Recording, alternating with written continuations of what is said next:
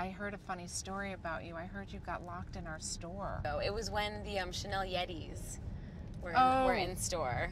The big Yeah. furry ones after they did the kind of the polar Yes. ice field collection. Yeah, that was. We got locked in because she had been deliberating about this pair of Miu Miu harness booties, and when we tried to get out, it was already closed. And I was like, should we go upstairs and just wear the Yetis and hang out today? I mean, this is every girl's dream. But they let us out. Yeah. You actually kind of remember all different parts of your life by what you were wearing. Totally. I think you've said, like, guys don't think that way. Most guys don't remember what they were. Unless it's like, oh my God, that's the girl who was topless the last time I met her. But that doesn't happen very often. That was a good collection we just saw. Oh, I loved it so much. It's been my favorite collection. I really Fashion did. Week.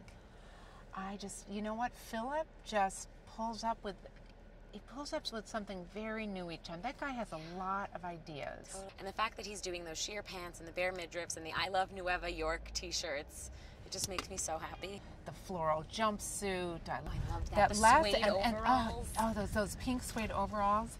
And how about those last 5 looks too, with that color block mix of the different chambrays and denim. Yeah. Oh, I love it. You know. Totally. I hear you just got married, Yes. by the way. All right, so what were you wearing when you met? Was it something that was man repellent? Obviously No, not. it's actually so funny. We met at a Halloween party. I was 17. I was a senior in high school, and I was dressed as a slutty flight attendant. I think the big man repelling... That's not a repellent. Yes, I think the man repelling facet of this flight attendant outfit was that it was all open here and just revealed that I have absolutely no chest. What do you think the guys are going to think of the new emerging gladiator boot sandal? Oh, I don't know. I don't care. Probably. Why are you wearing those straps? All over your legs. Knees? Exactly. But they're really good. I've never been as happy as when I leave home just getting dressed for me. I do notice that I do dress for where I think I'm going. Like Ranjana Khan, she's always, you never know what she's going to have on. Right. So I kind of like up my surprise factor. I take little mini risks because I know I'm going to see her. Right. And then, of course, if you're going to have, lunch with a shirt and tie kind of guy, I might take it down a notch. Having lunch with a skirt and tie kind of guy, I'm in like ripped denim cutoffs and oh, good for you. a bralette. I'm just like surprised. What do you mean we're going to PJ Clark's?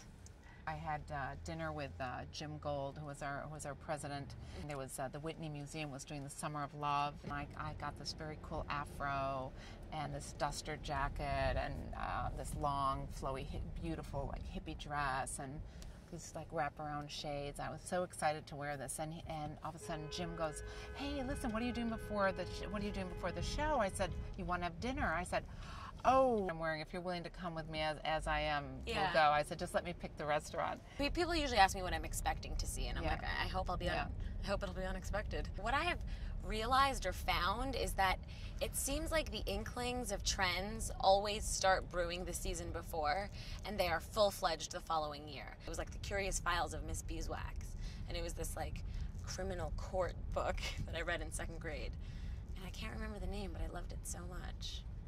I was like, I'm going to be a reporter. That was inspiring for you. Yeah, and then I became a We fashion kind of wanted blogger. to be spies. Thank you, Bergdorf Goodman, for the ride. Oh no, thank you for taking such a time to pleasure sit with to us. chat It was with good you. to